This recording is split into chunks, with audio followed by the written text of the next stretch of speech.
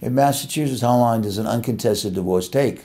In Massachusetts, an uncontested divorce will take from the time the judge signs the papers, which usually after that is going to be about 90 days.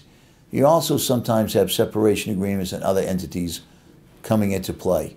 So usually about 120 days. Again, though, courts can be very busy and backed up. So getting a date to get in to see a judge may take some time. Be patient. Contact a lawyer, have a lawyer guide you through the process. It's money well spent.